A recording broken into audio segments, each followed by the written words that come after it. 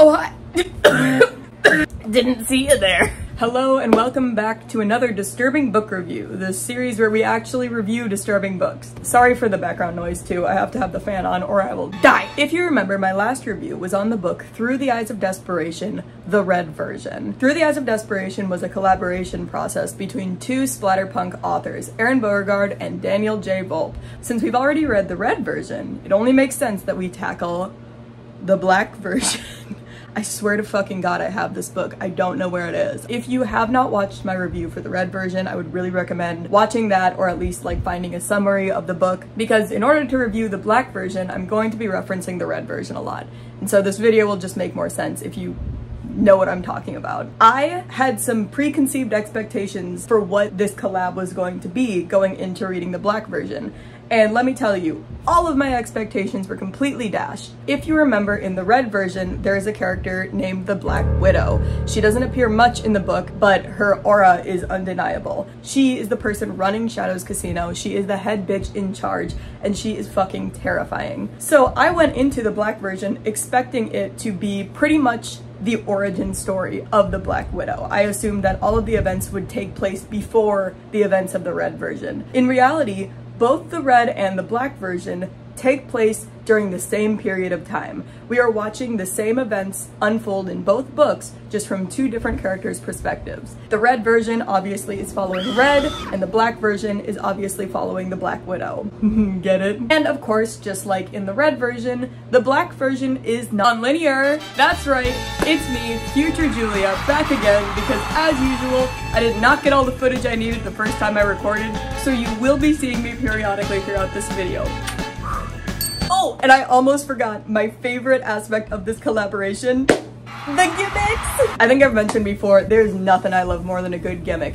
Both versions of Through the Eyes of Desperation have a very special, exciting gimmick. Both books reach a point where the story stops and you, the reader, are told that you need to get a coin and flip it, and whichever side the coin lands on determines which ending you get. Both books have two endings, but before we can get into the ending, we first have to talk about the beginning. And before we get into the beginning, we first have to talk about the trigger warnings. As usual, when it comes to trigger warnings, I just want to say it again, I have enough respect for you, the viewer, to trust that you know your own boundaries. I'm going to read off the triggers for this book, and if any of the things that I mention make you uncomfortable or are going too far, I am trusting you to know your own boundaries and choose not to watch this video. I'll have a much shorter, fun video coming out after this one, I swear it. So, trigger warning for the following: murder, torture, rape, war, PTSD, gore, drug addiction,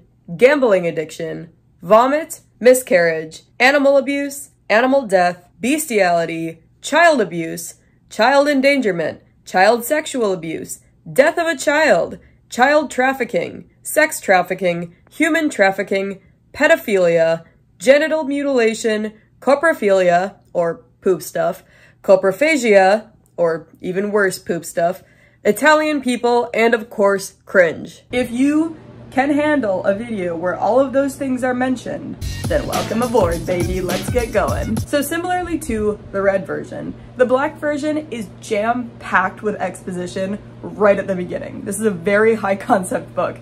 So I'm going to, here, take my hands, are you ready? Okay.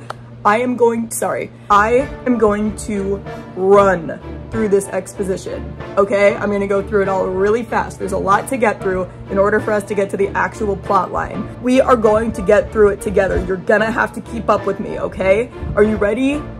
No, are you ready to fucking run with me? Okay, let's begin. Meet Charity Sable, or as we are going to refer to her, C. C's mom is out of the picture, and she's been raised pretty much her whole life by her fuck up of a dad named Vin. Vin really does love C, you know, he's trying. I mean, well, he's trying as much as someone who's also juggling a drug addiction and gambling addiction can try, but he's trying kind of. C has been living in poverty pretty much her whole life because her dad, you know, he's doing his thing. Vin is constantly in and out of debt. He spends his time doing drugs and groveling with loan sharks. We learn that it's not an uncommon occurrence for C to be dragged along to whatever shady place her dad is going to pay off his current gambling debts, which is one of the reasons why C is shockingly calm when her dad takes her to Shadow's casino. C has seen a lot of shady places in her life, but nothing this gruesome, and she kind of finds it like fascinating and exciting.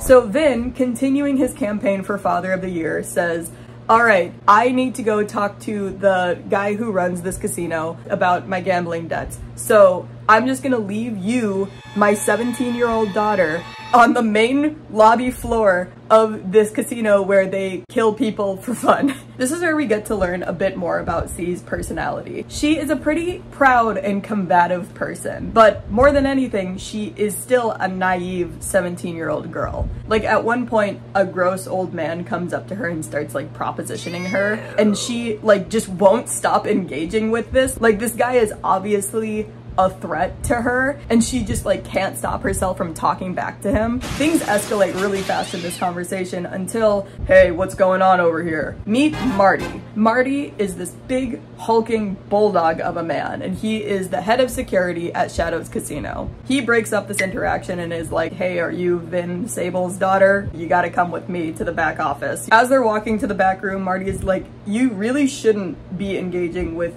creepy old men like that. Like that was a dangerous situation you were in. And C's just like, don't worry, I can handle myself. If anything, you save that guy some trouble, because I was about to kick his ass.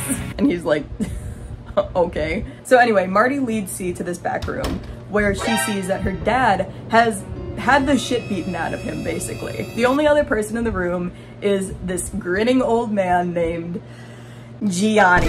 Oh fuck. More Italian representation. We learn Gianni is the head of Shadow's casino. He's the guy running it. He's the guy who Vin owes a lot of money to. And he is also fucking scary. Not only did he beat the shit out of Vin, the second that C walks in the room, Gianni is immediately making like disgusting comments about like how she smells and what he's gonna do to her and stuff. And like he knows that she's 17, by the way. C of course is like, oh my gosh, dad, what's going on? And dad is like, I got beat up. Gianni then explains to C, your dad owes me a lot of money. Like a lot of money. Like more money than he's ever owed someone before. And it's the end of the line. It's time for your dad to pay up. No more promises, no more gambles, no more IOUs. However, I do know that there's no fucking way that your dad is going to get this money for me. So, your father and I are going to do one final gamble.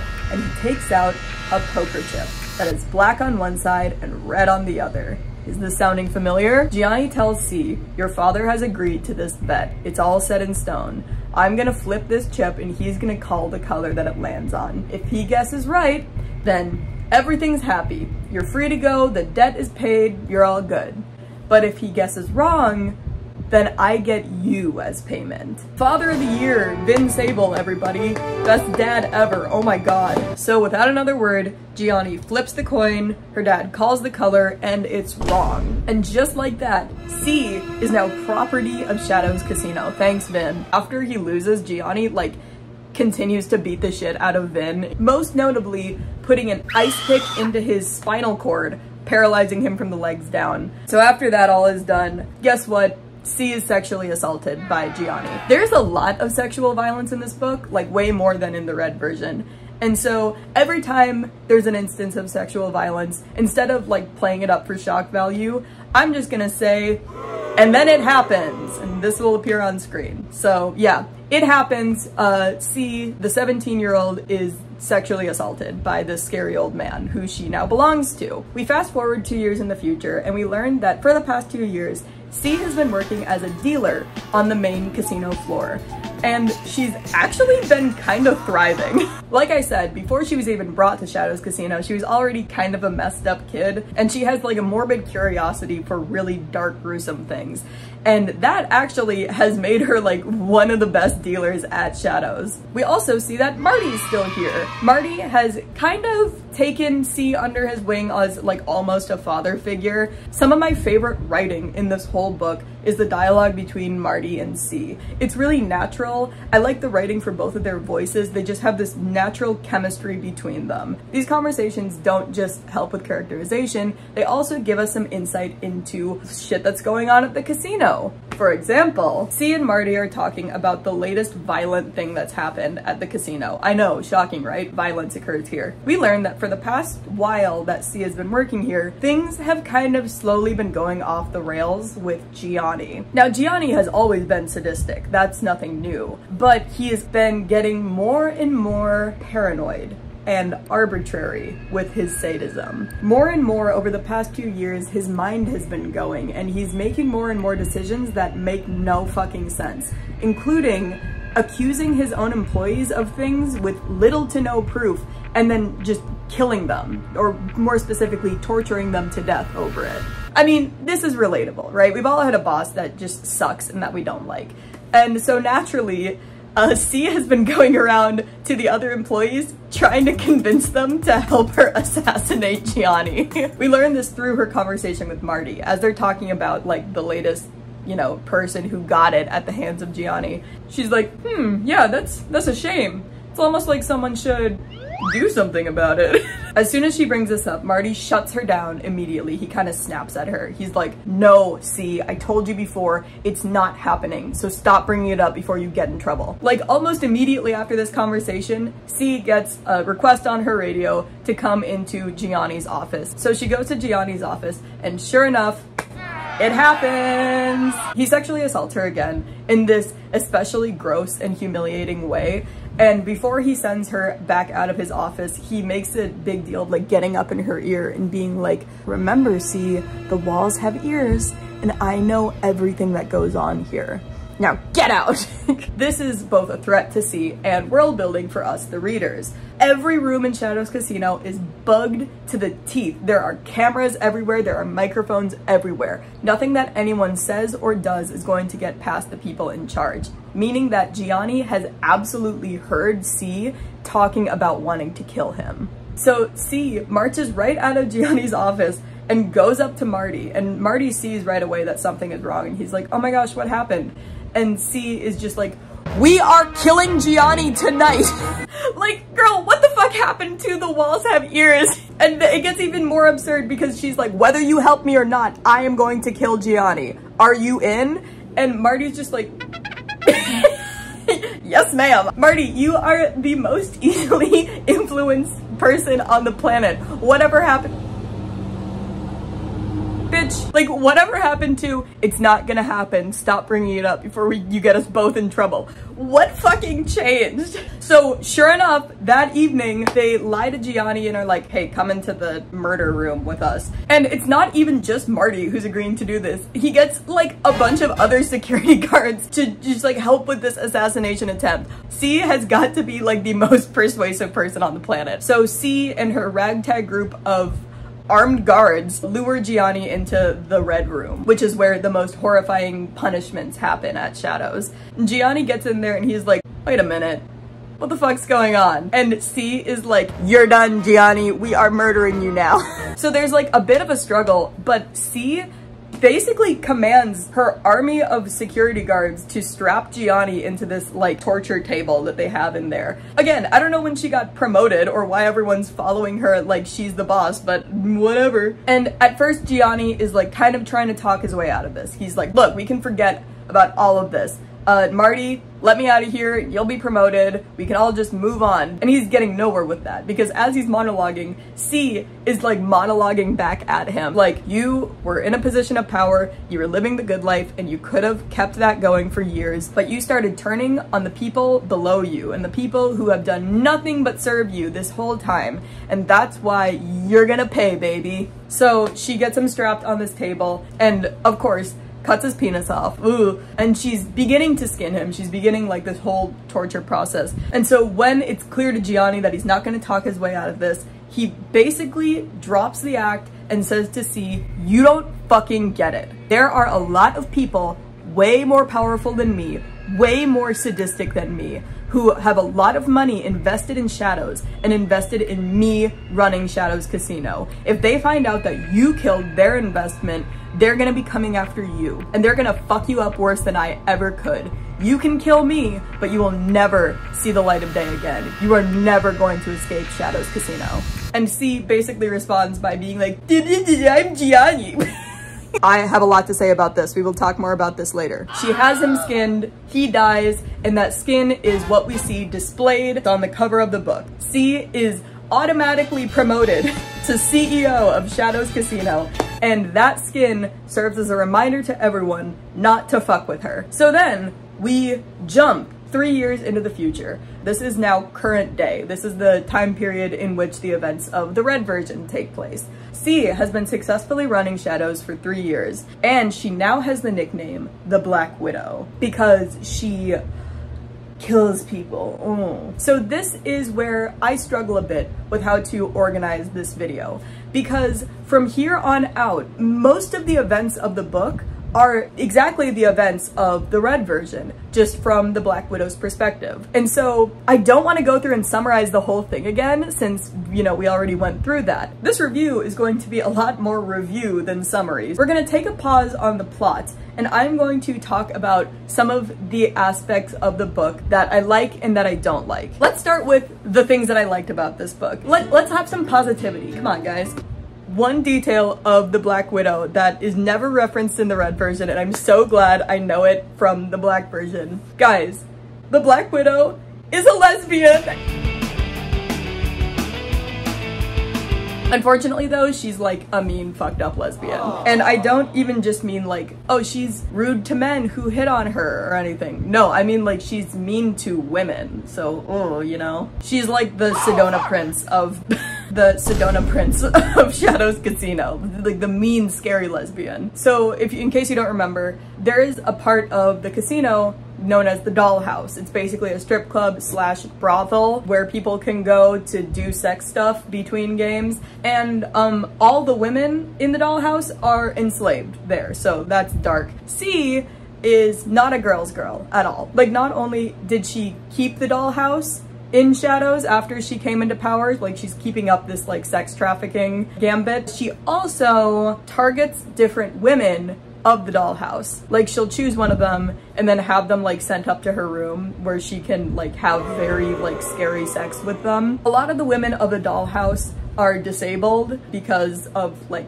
you know, the violence that they've endured. One of them, named Porsche, I think, Porsche has like an oxygen tank and a mask that she wears all the time. C calls her up to her room and it happens! C has very abusive sex with Portia that actually results in her dying. And we learn that this is not the first time that C has done something like this to one of the girls from the Dollhouse. Oh fuck, that that was one of the positives that I had about this book. Okay, let's get back on track for more like actual positivity. One of the things that I loved about this book, I was tickled pink while reading it. Daniel J. Volpe, I think, did a really good job with this collab, incorporating like Easter eggs and elements of the red version into his version that just like seamlessly combined them. When I was reading the black version, I stopped multiple times and was like, ah ha ha, because I realized that it was a really clever integration with the red version. There's a lot of moments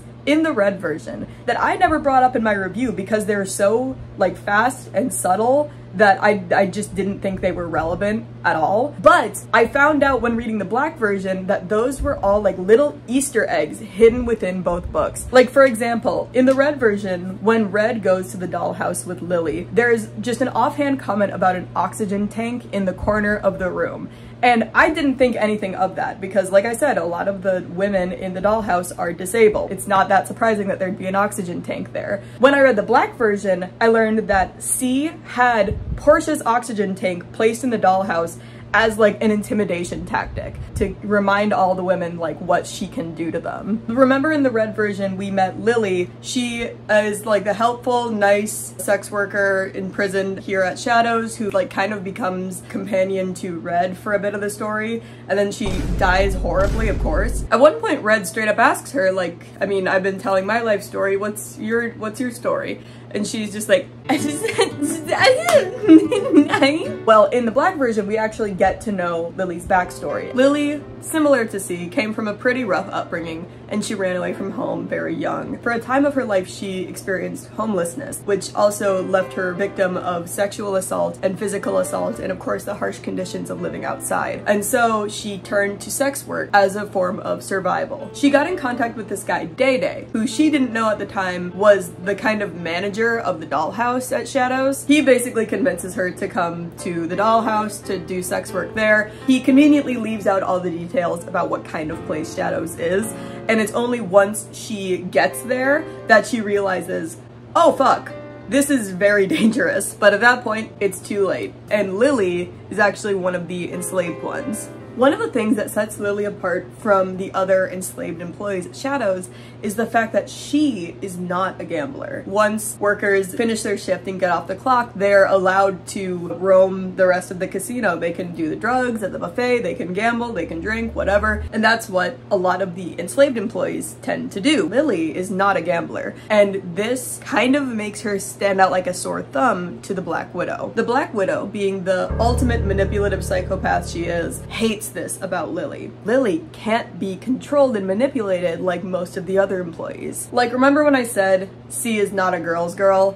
This is, I mean, she's really not a girl's girl. The Black Widow sees Lily as this little goody two-shoes, holier than thou, oh me, I could never gamble, little sweet angel. And she takes that personally. Like, there's a bunch of details that are really major in the black version, but in the red version, they just appear as like a set piece, like a little detail of the background. It's so cool. I really, really like the way he did that. Like I said earlier, another thing that I really like about this book is Marty and C's relationship. These characters have such good chemistry. I wish that this book had even more of their interactions together. We really get an understanding of like the politics of the casino through the way that Marty and her talk about everything that's going on. I think they have a really natural chemistry, and we get the most characterization of C through her interactions with Marty. At one point, her and Marty are just sitting watching the security cameras, and she takes out the poker chip. She kept the one that was used to sell her to the casino, and she just always has it on her. She's like flipping it and then being like, Marty, you want to guess? Like, you want to call it? Even though she hates gambling addicts, she still has that same like risk-taking, dopamine-seeking behavior that her father had. Even though C's behavior and treatment of the other women trapped in Shadows is abhorrent, I do think that Daniel J. Volk did a good job with her characterization, because I can see why she acts this way to the other women. C has never really had a major female relationship in her entire life. Her mom was out of the picture when she was growing up. We learned through a flashback that when she was in school, she didn't have any friends. She was getting bullied by the other girls. And so of course it doesn't like justify it, but it does kind of explain why C has these like hateful, misogynistic views of women. Oh, my favorite connection between the two books. Remember when I was reviewing the red version, I kept making jokes about how Red was like the manic pixie dream girl of Shadows Casino. How every time he interacted with anyone, they're like, you know, there's something special about you. I can't put my finger on it, but you're just different. In the black version, we actually get like kind of an explanation as to why that happens. C spends a lot of her time sitting in front of the security cameras watching everything that's going on in the casino. And so she sees Red pretty early on. Like, there's a conversation between Red and Lily that takes place in the dollhouse where he basically explains his life story. He's like, my daughter was missing. I haven't seen her in years. I'm paying this private investigator to try to find her, but now my mom is stuck with these two Italian guys. Initially, she's just listening to this conversation because she hates Lily and is looking for more reasons to hate her. Wow. But then when she hears Red's life story, that really catches her interest. And it's easy to see why when you remember that C was like sold into slavery by her father. Listening to Red talking about his life and his situation has her reminiscing on her relationship with her father and her experience in Shadows and the way that she wishes she had a dad who wouldn't have done something like this to her. And that's why of all the other people in the casino,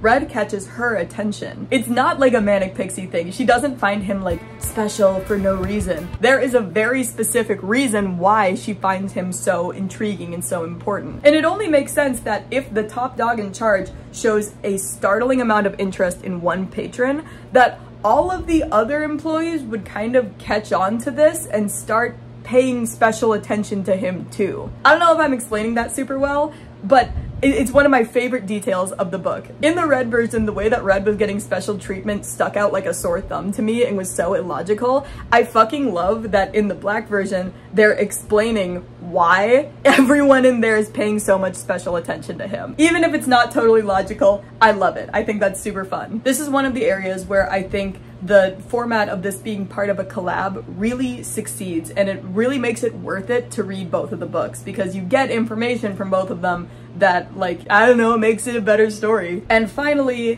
one of the other elements that I liked about this book that I think was done well, Daniel J. Volpe definitely ate with this. One of the aspects of her characterization that I really did like was the way that she is similar to and different from Gianni. Now C, of course, hates Gianni. This is the guy who bought her as a child, who sexually abused her. Like, she hates him. She's happy that she's the one who killed him. However, as the book goes on, it becomes clear that she also, in a sick way, kind of idolizes him. At multiple points in the book, C will be watching some depravity taking place. Like someone is losing one of the cruel, unfair games and they're being like cut apart for it.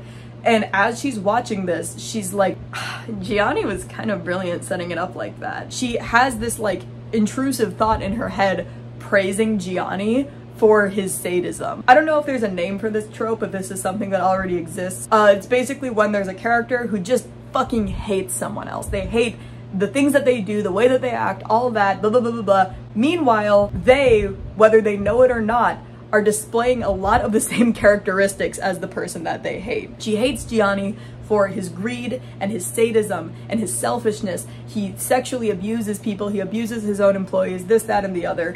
And yet, she is abusing her employees. She is sexually assaulting women from the dollhouse and then like leaving trophies of her victims in the dollhouse to try to like intimidate them. She is desperate for power and she's desperate to be feared and respected, and in her quest to accomplish that, she is acting exactly like Gianni. And this isn't a secret either, like all of the characters are noticing this happening. I really like it when a character's personality is their fatal flaw. I like it when characters are contradictory and illogical and hypocritical, because that's how people act in real life. The most disgusting and unlikable elements of the Black Widow are the elements that make her the most human. This book is full of those elements and I love it. I'll never get sick of that. Okay, so let's talk about some of the things that I really didn't like about this book, because unfortunately there were quite a few. Like I said, both these books are part of a collaboration. Of course they're gonna be intertwined. Of course they're gonna have similar elements. There's this one thing in the Black version that I have a problem with,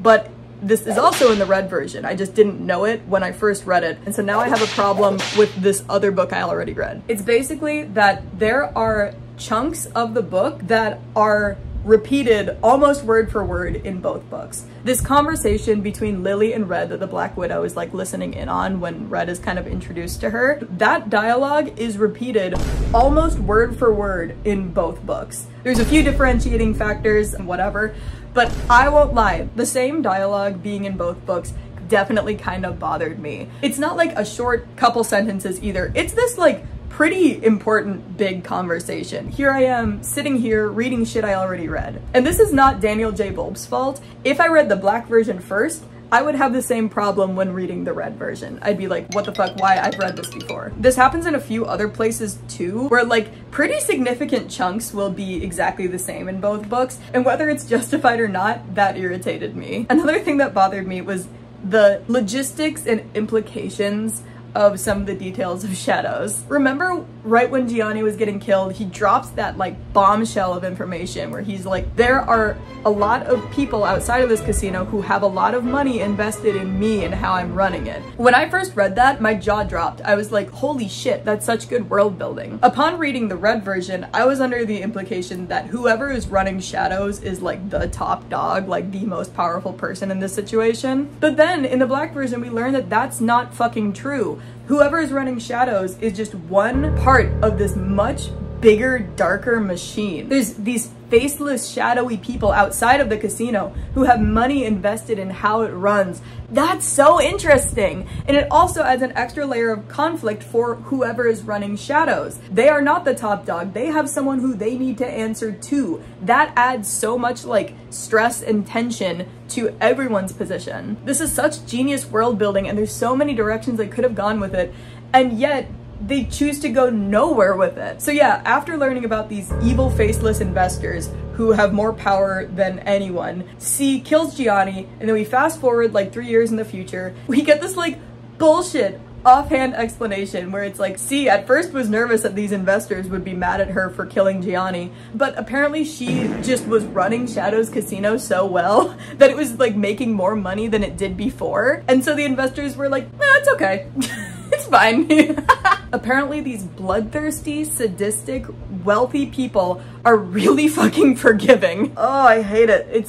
I've never seen a bigger wasted opportunity for something that could have been so fucking cool. All of the conflict that could have come from these investor characters is just out the window, and they're like never mentioned again in the whole book. Why even bring them up in the fucking first place? Also, just hypothetically, if I was an evil person who had like money invested in a torture casino, I'm not in real life, I'm just hypothetically, and I found out that the person who's running my murder casino has been assassinated and replaced by a fucking teenage girl, even if she was making more money than he was, I would still be kind of upset about that, you know? And like, put the profits to the side. This isn't about money, it's about security. If I found out that it was this easy to assassinate the person who's running my murder casino that I have presumably a lot of money invested in, I would be pretty pissed. Like, why was my prize moneymaker that easy to kill? Like, where is my insurance? And also, it really doesn't fucking matter to me if his replacement is really good with money and oh, business is booming, profits are soaring. Because who's to say that she doesn't get assassinated like next week? I'm just saying, if I was one of these shadowy investors, I would consider pulling my money out of Shadows because it seems like a very unstable business model. But no, in the book, everyone is totally fine with the CEO getting killed and skinned and this 19-year-old girl replacing him. Oh, and while we're on the topic of this hostile takeover that C did, let's talk about probably the biggest problem I have with C as a character. And that is the question of why is she so powerful? I know I was explaining it in like a comical way when she was like, Marty, we're gonna go kill Gianni. And he was like, all right, let's do it. But really, that moment is so irritatingly nonsensical. Why the fuck would Marty agree to go along with this assassination when, like, a minute ago, he very firmly stated that he does not fuck with the idea of assassinating the person in power? And never before or after this point in the book is Marty shown to be, like, impulsive or having bad judgment. So it makes no fucking sense why he would go along with an idea this rash. And I don't need like a big profound answer to that question, I just want an answer. What was it about that moment that caused Marty to change his mind? And considering that so much of this book is dedicated to the characterization of the Black Widow, it really wouldn't have taken that long or been that out of place to establish like what it was that C did to get him on her side. I mean, right before this interaction, C had just been sexually assaulted by Gianni. Did Marty know this? Did he feel guilty that this happened to her? Did he feel sympathy for C? He decided, like, you know what, enough is enough. I don't want Gianni to hurt her anymore. Or is C just so persuasive and so convincing that she said something that won him over? We could add more dialogue of her, like, saying the right things to reason with him, to get him to go along with her plan. Like, maybe Marty wanted C to take over power. Maybe she promised him better conditions or a better promotion or something. Or was he scared of her? Throughout both books, we see that the Black Widow strikes fucking fear into the hearts of anyone who knows about her. Maybe Marty had seen this brutality from her before, and she did something to intimidate him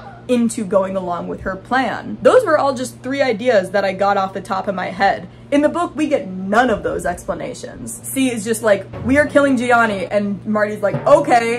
This leads me to my next point, and probably my biggest problem that I have with C and her characterization is that she's not nearly as scary as I thought she'd be. Like I said, in the red version, she's not in the book much. She only shows up like a time or two, but every time she does, it's so powerful. Like, she's so fucking scary that everyone just kind of freezes up around her. In the black version, I don't get that impression. In fact, it seems like she's less intimidating and more kind of annoying. Like I said, I like a lot of C's characterization as far as her personality goes, but when it comes to making her like an intimidating character, I think that needed more work. Okay, this is gonna sound like a weird tangent, but stick with me. I promise I'm going somewhere with this. There's another literary character that has the same characteristics as C, but I think is done a lot better, and that is Alex DeLarge of the book A Clockwork Orange. Clockwork Orange takes place in the future in like a dystopian England, or as I like to call it, normal England.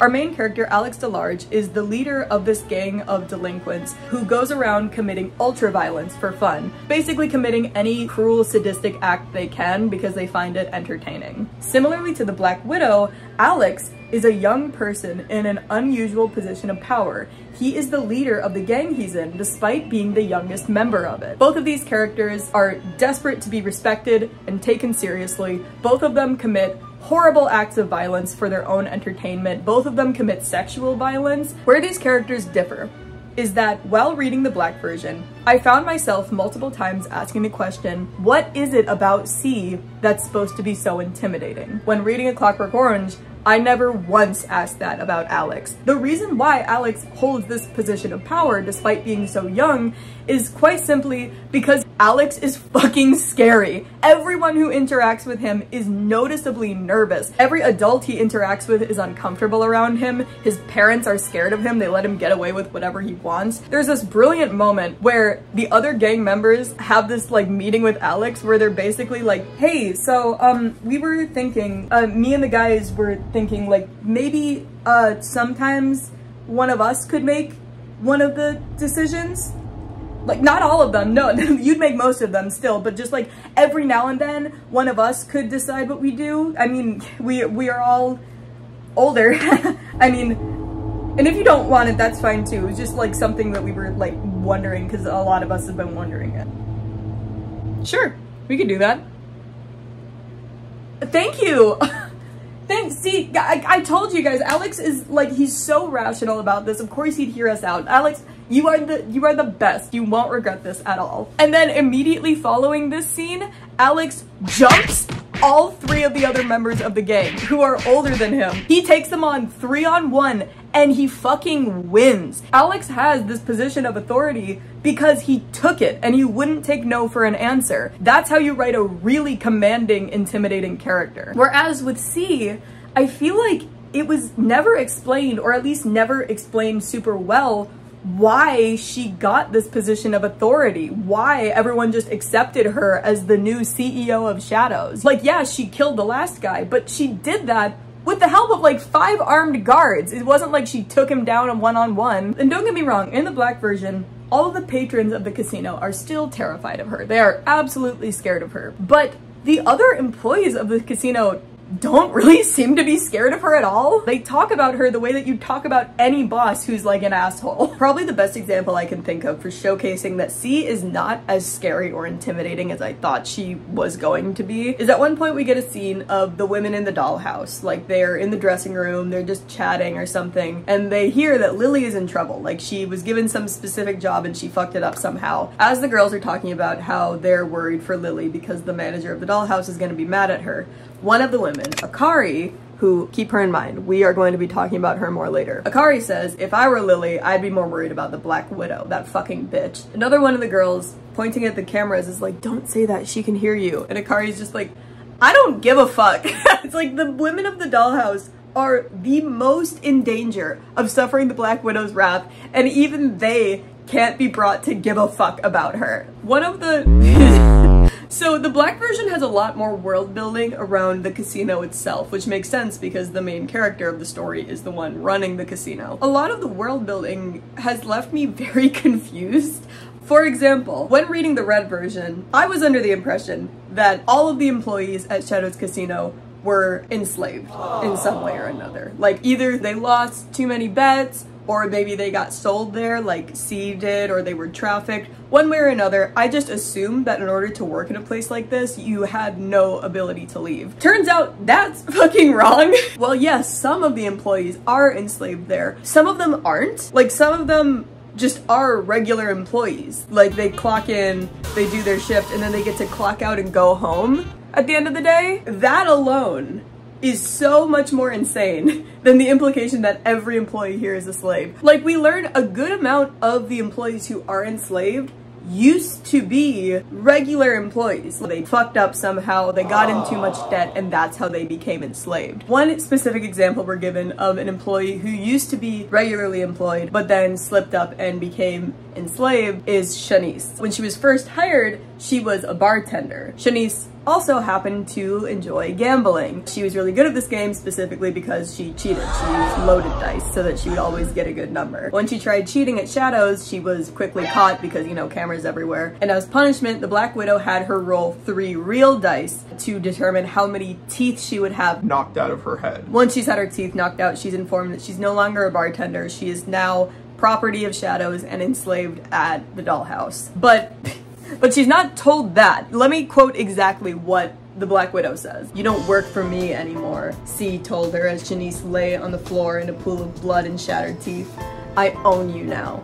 Tomorrow, bring that juicy ass to the dollhouse." I'm starting to wonder, like, is C a lesbian? Because I don't think any lesbian would talk like this. This piece of information opens the door to so many fucking questions, and here are just a few of them. How does one become employed in a place like this? What is the job interview process like for Shadows Casino? Do you have to apply? What kind of things do you have to have on your resume? What kind of experience do you have? Do they mention in the interview process that if you fuck up, you might get enslaved in your workplace? What's the pay like? Is the pay good?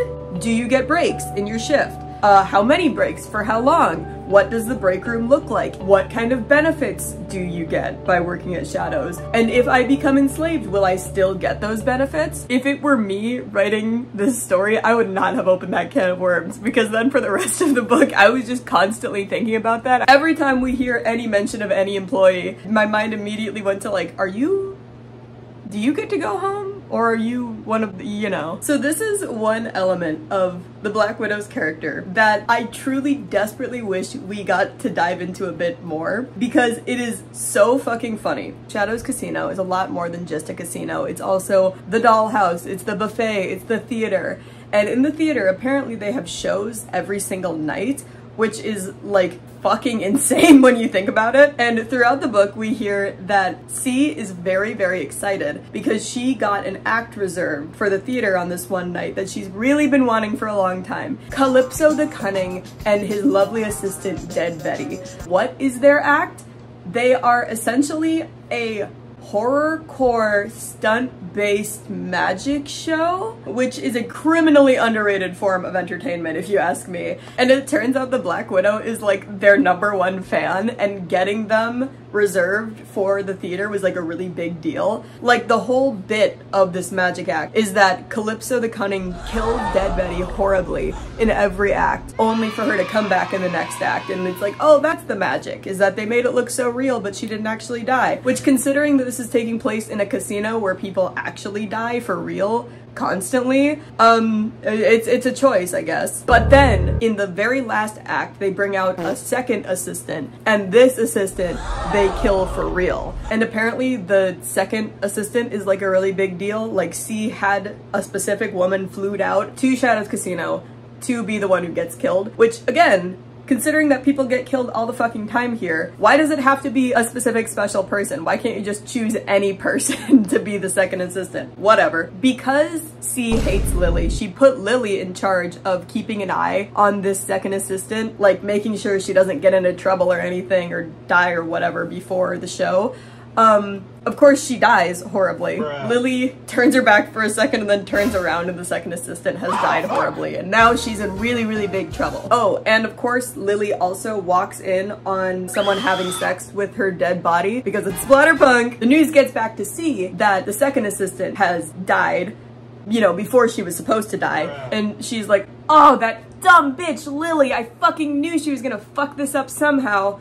God. Man, unfortunately the show must go on. If only there was another person who should be the second assistant. Shocker of all shockers, she chooses Lily to be the new second assistant. You know, the one who actually dies for real. So the show begins and C is loving it. This is everything she ever hoped it would be. If you remember in the Red version, around the time of the magic show, Red, who had been sober for a long time, relapsed on heroin and cocaine and like every other drug, and so he's kind of tripping out. So as we're nearing the last act of the show, from her place in the balcony, the Black Widow sees the doors open, and who stumbles in? It's Red, and she can see very clearly that he is having a bad trip. He's tweaking, he's twitching, he's nodding off, like he's going through a lot. And the Black Widow is like, I hate this junkie bitch. And she has this like unbearably high and mighty moment of internal dialogue when she's watching him like this, and she's like, looks like he went back to his old ways. What a disappointment.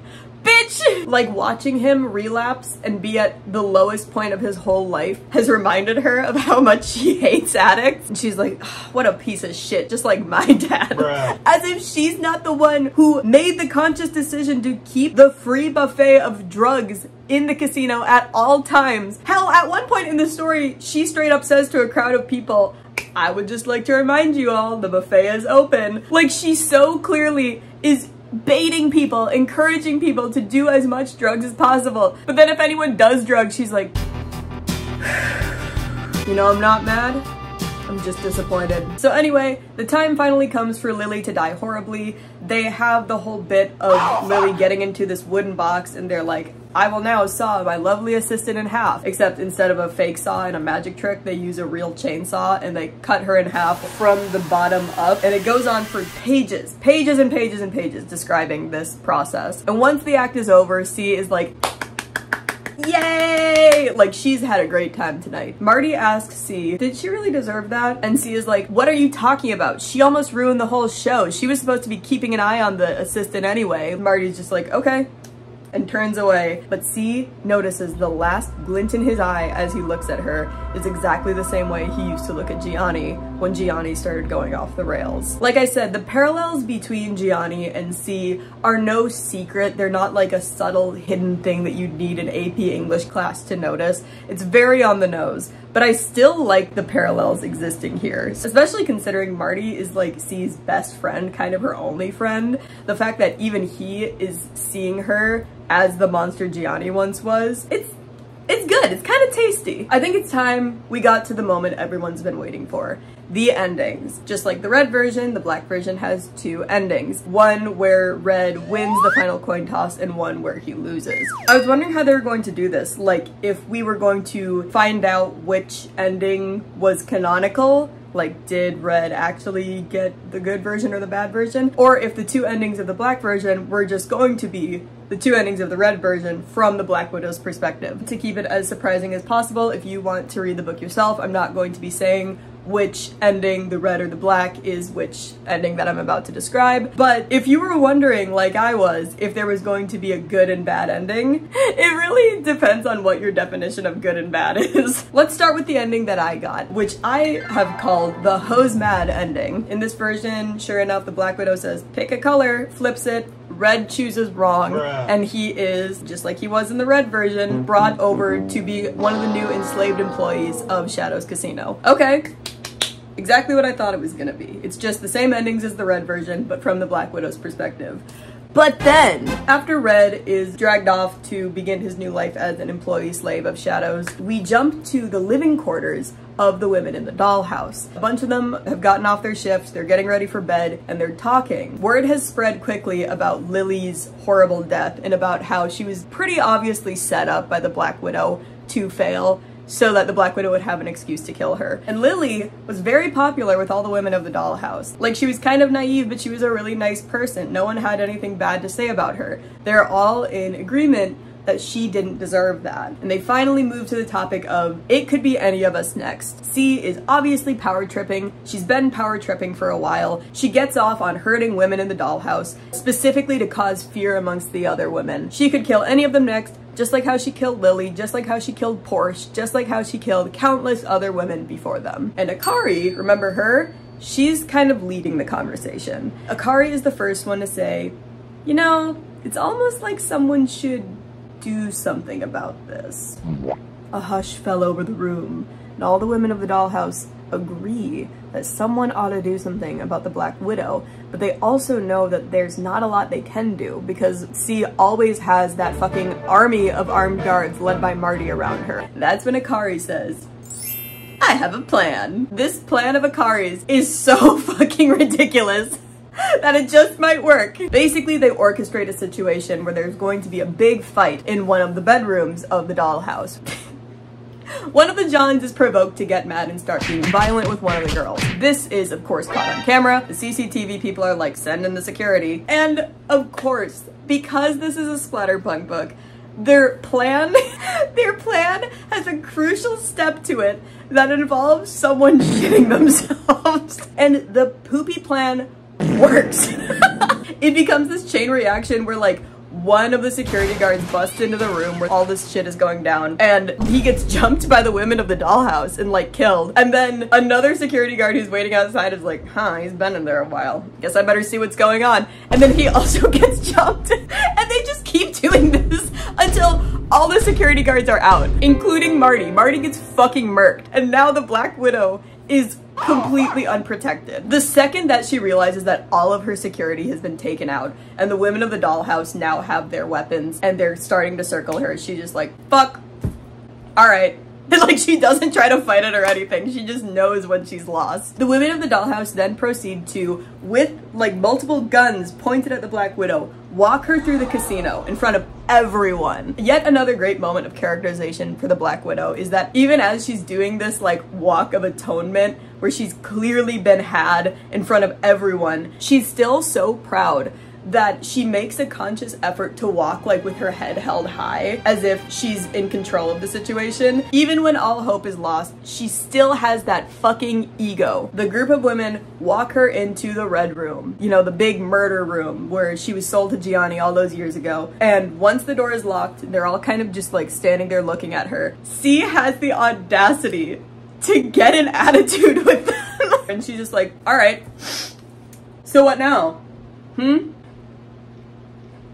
Well, somebody get me a cigarette.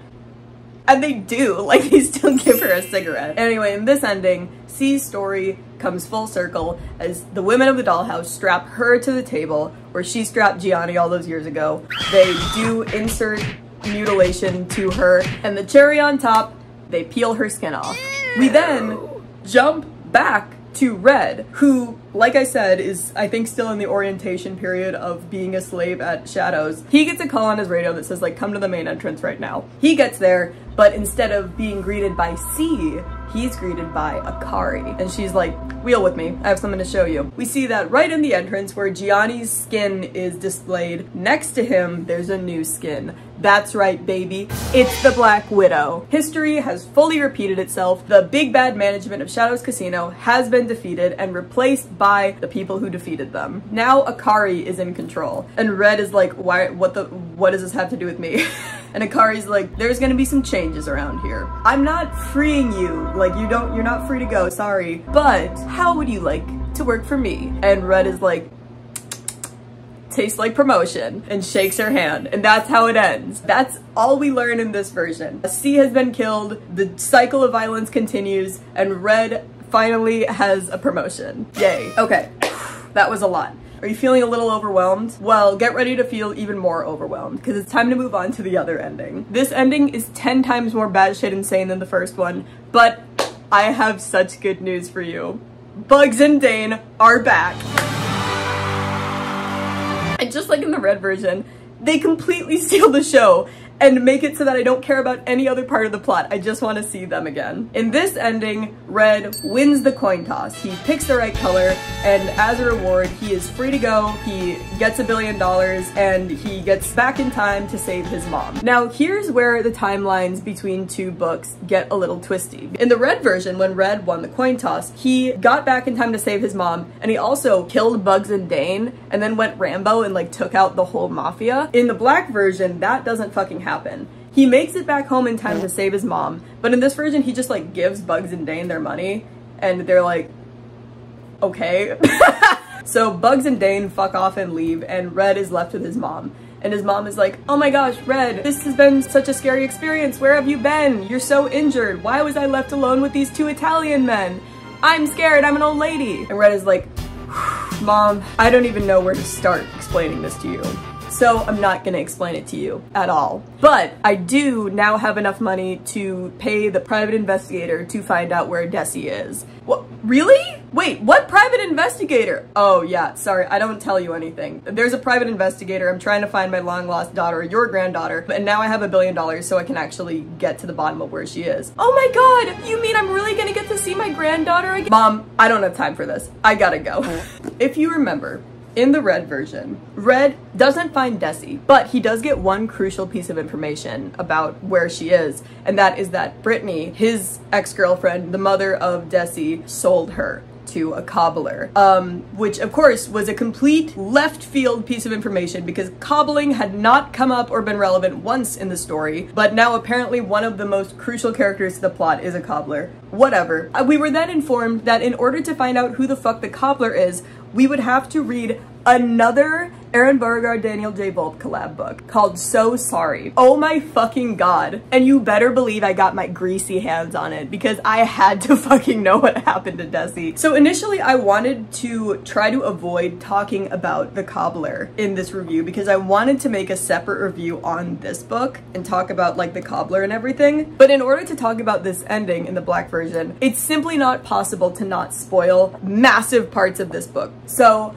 RIP to my potential So Sorry review because I'm gonna have to speedrun the whole plot in this just so the ending makes sense. Garrison is this mean, scary, selfish, violent, homeless person. He used to run a cobbler business, but as business slowed down, he tried to burn down his place of business for insurance money, not knowing that his entire family was in the building when he did it.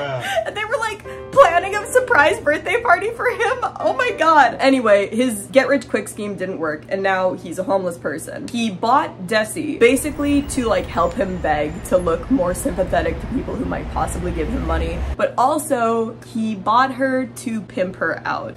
And before you ask, yeah, she's like 9 or 8 or something. Don't make me think about this. So yeah, Garrison, boo, he's a bad guy. Oh, and one of the things that he did to Desi after buying her was that he cut her lips off and replaced them with a zipper. Like he sewed a zipper onto the skin where her lips used to be. That sounds like a logistical nightmare. So yeah, we get several chapters describing how he and Desi are living in squalor and she's basically like a prisoner to him and he barely feeds her, she's suffering, blah blah blah. Her story in this book ends, however, on a slightly hopeful note. There's this whole other character, I don't have time to get into it, but basically Garrison wants to kill her and is dragging Desi along to make her watch because he's just like, ooh, I'm edgy. And so he brings this other character and Desi to these woods. Turns out it's a very well-known fact that in these woods there's this pack of feral wild dogs that are bloodthirsty and they just like fucking kill anyone who comes near them. So yeah, Garrison kills this other character with the dogs and in all the chaos Desi runs away. And Garrison isn't too concerned about her because he's like,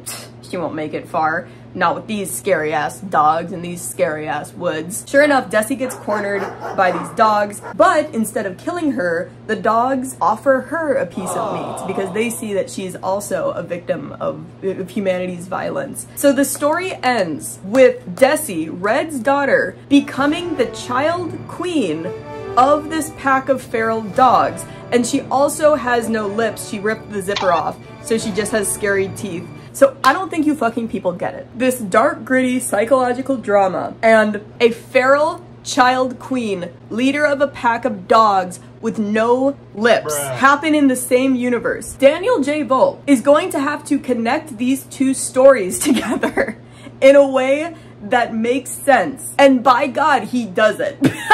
So Red and this private investigator track down the location of these woods that his daughter is residing in. Him and his private investigator go there in the middle of the night, of course. But what if I told you they weren't the only ones there? In this ending, remember, Bugs and Dane didn't get killed. They got their money and they were sent on their way. But they also are like, we hate Red and we want to kill him anyway.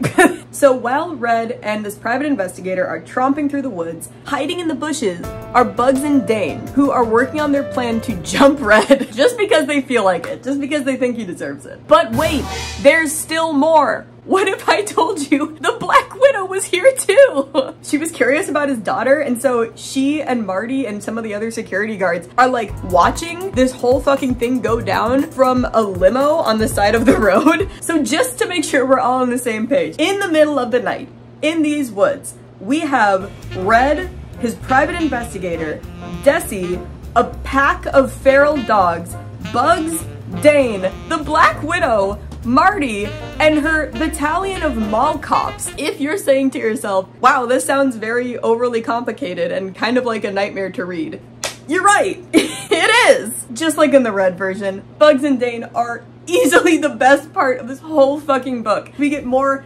golden dialogue between Bugs and Dane. Remember, Bugs and Dane are like hiding in the bushes planning to jump Red, and so they're whispering to each other going over their scheme. Man, Red is such a little bitch. I can't fucking stand that guy. You're telling me. It makes no sense how he was able to get all that money in time to pay us back. He's up to something for sure. Oh, for sure. And that's why we are gonna sneak up and jump him and take whatever money he has left. And we're gonna kill him too, right? We also get to beat him and kill him, please? Yeah, of course we get to beat him and kill him. Yes. But remember, the most important part of our plan is that Red doesn't know we're here. So when we go up to beat his ass, we have to be really fucking quiet, okay? Do you think you can handle that? Of course I can fucking handle that. You don't trust me? I'm just saying, sometimes you be clomping around with those big ass fucking boots of yours. Oh, what, like you don't clomp around too? I can be quiet as a mouse. You don't even fucking trust me. Yes, I trust you. We're gonna be fine. Okay, then let's go. Okay, fine. Let's just start sneaking. Stop. What is that? What? That sound. Do you hear that? I didn't hear anything. Let's just keep going. Wait, stop! What? What is that fucking sound? There's a sound What? Are you wearing fucking windbreakers? So anyway, back to the actual focus of this ending. Red finally gets reunited with his daughter. He sees Desi, and even though she's wild now, she looks nothing like how he remembers her. He knows it's her. And he wants so badly for her to still be the little girl that he knew all those years ago. And he is trying so hard to be as non-threatening as possible to her. He's like, baby, Desi, it's me, Dad. I've come to take you home. And she's like, huh. They stumble over this dialogue, this awkward reunion for a little bit until finally he just like opens his arms to try to hug her. And she like shuffles back at first, but then very slowly starts to crawl over to his arms, and he's like weeping. He's like, finally, I have my family back, I have my daughter. But in the midst of this teary reunion, Red completely overlooked a very important detail. In fact, Bugs and Dane hiding in the bushes notice this before he does, and that very important detail is that Desi stays fucking strapped, bitch. She has this enormous shard of glass behind her back that Red didn't see. And so as she's going in for this like reunion hug, she stabs the fuck out of him. Meanwhile, Bugs and Dane are like, oh, sick. Wait, shouldn't we stop her?